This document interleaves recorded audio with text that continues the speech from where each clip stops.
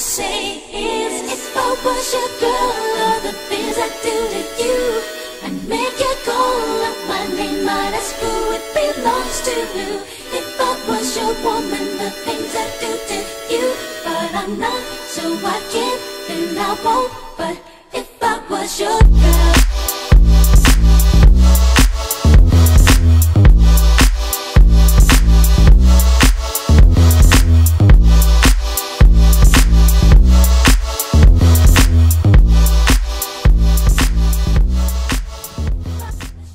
Hey YouTube, it's your girl Gwladys, and I am back with another quick wig review. So before we get started, if you have not already, please make sure you like, comment, and subscribe. Well, comment after the video, but definitely make sure you subscribe to my channel. We are getting very close to 1K, 1,000 subscribers.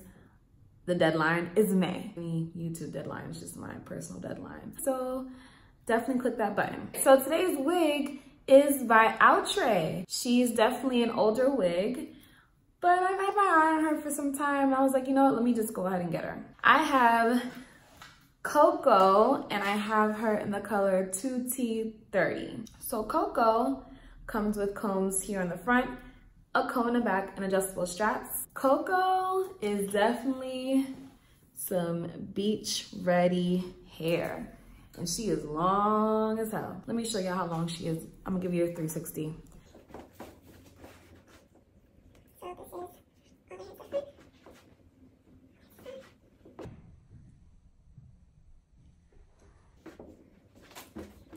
Y'all see how long she is? She's really cute. I really like the wave pattern, but I really am so about the color. I almost feel like the color is blending in with my skin. I don't know. I really wish I got this in a number 2 or a 1B. I think that's the only thing that's hindering me from liking this unit more. Because the color is pretty. I just feel like it's meshing in with my skin.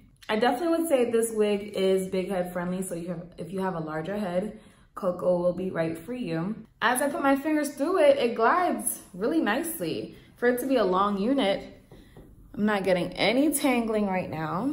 But mind you, this is a synthetic unit, and especially because it's longer, expect it to tangle. What else do I like about this hair? I just think it's nice summer beach hair. My spring lookbook is either out right now or about to come out, so you'll definitely see Coco in there.